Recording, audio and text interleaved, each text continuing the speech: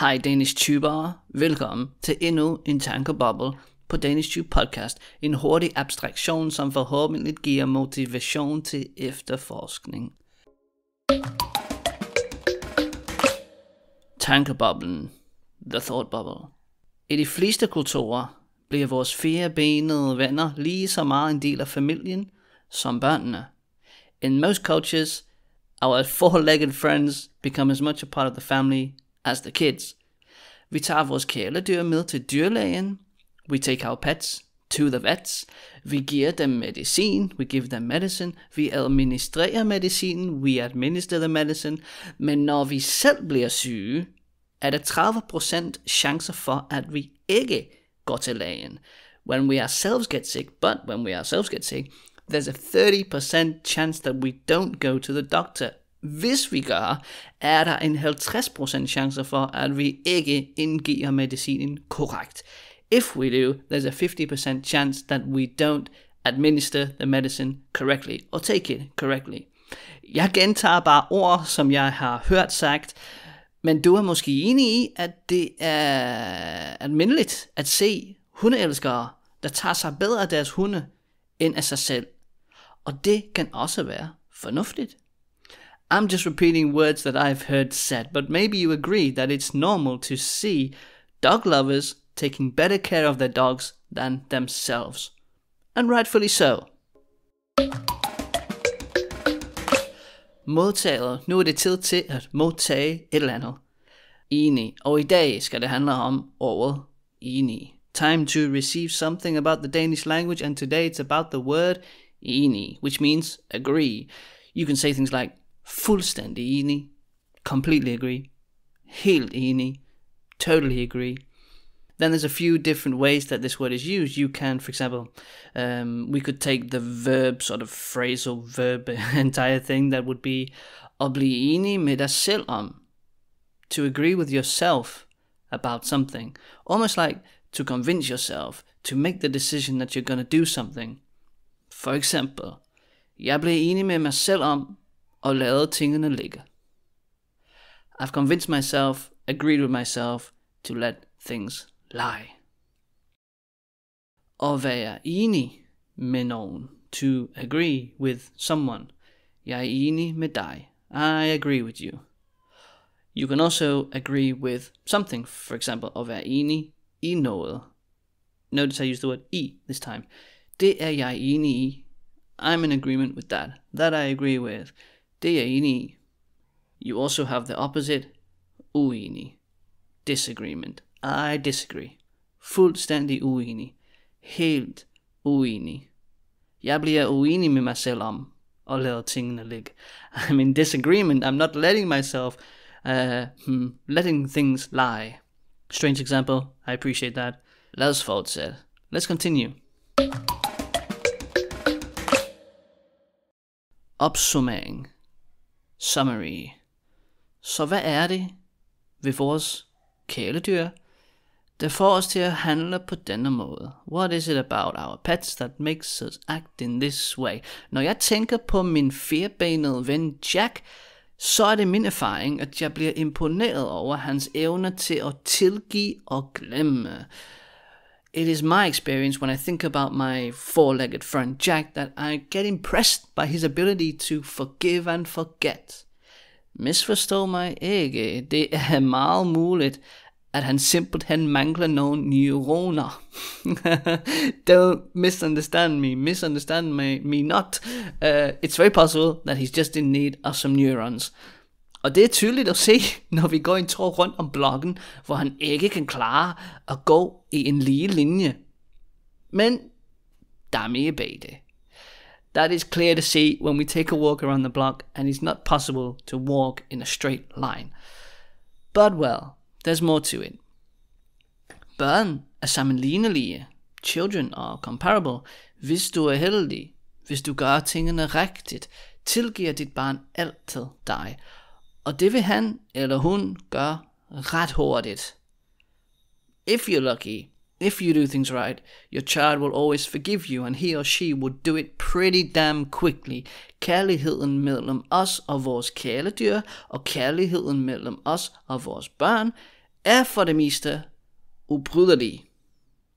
Love between us and our pets, and the love between us and our children, is for the most part unbreakable. Nogle gange bliver jeg vred på min hund. Jeg mister lidt forstanden. Han kryber ind i et hjørne og ved, at det ikke er et godt tidspunkt at udfordre mig. Sometimes I get angry at my dog. I lose my patience a bit. He cowers into a corner, and he knows now is not a good time to challenge me. På trods af dette ønsker jeg ikke, at vores forhold skal være baseret på frygt. Despite that, I don't want our relationship to be based on fear. Så jeg retter hurtigt op på det. So I quickly make amends. Jeg går ned på knæ og giver ham et kram. Han er parat, villig og glad. Glad for at modtage min hengivenhed. I get down on my knees. I give him a cuddle. He is ready, he's willing, and is happy to receive my affection. På samme måde kan det nemt blive min søn, der modtager min urimelighed. Likewise, my son can easily be the one on the receiving end of my unreasonableness. Jeg må hele tiden minde mig selv om at være som vandet. I have to constantly remind myself to be like water. Du skal hverken gøre eller sige noget, som du vil fortryde. You should neither do or say anything that you will regret. Og det er svært. That is difficult. Selvfølgelig er jeg et menneske. Of course I'm a human. Og nogle gange håndterer jeg ikke tingene på den bedste måde. Sometimes I don't deal with things in the best way. Min søn er imidlertid altid klar til at acceptere min undskyldning og svare, at han elsker mig tilbage. My son is, however, always ready to accept my apology and to respond that he loves me back. Jeg vil ikke gå så langt som at sige, at kærligheden mellem en far og en søn er ubetinget. I wouldn't go as far as to say that the love between a father and a son is unconditional. Alt har sine grænser. Everything has its limits. Men det er bestemt en hård kærlighed at knække. It is decisively a hard love to break. It's a tough love, you might say. Og venskaber som disse er svære at finde i livet. Friendships like these are hard to come by. Folk ændrer sig, people change, som regel på en positiv måde, men det medfører en splittelse.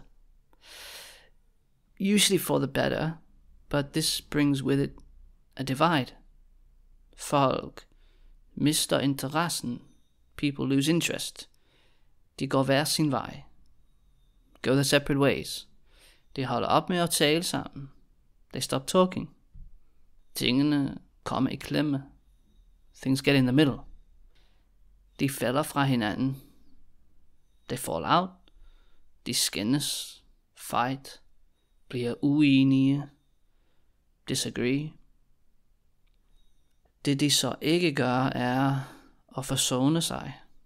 What they don't do is reconcile. Det kan være på grund af stolthed. It can be because of pride. På grund af smerte, på grund af frygt, på grund af skam, på grund af nødvendigheden. Because of pain, because of fear, because of shame, because of necessity. Vores hunde oplever også komplekse følelser, som for eksempel frygt og smerte, og endda skam. Our dogs also experience complex emotions such as fear and pain and even shame. Stoltheden kommer dog ikke i vejen. Pride, however, doesn't get in the way. Den forhindrer ikke chancen for et fornyet og smukt forhold. It doesn't get in the way of a chance for a renewed, a beautiful relationship. Menneskelig interaktion og venskab er uforlignelige, men hundens selskab er yderst værdifuldt. Human interaction and friendship is incomparable, but the dog's company is extremely valuable. Hvis du ser godt efter, kan du lære en masse af din firbenede ven. If you watch closely, you can learn a lot from your four-legged friend.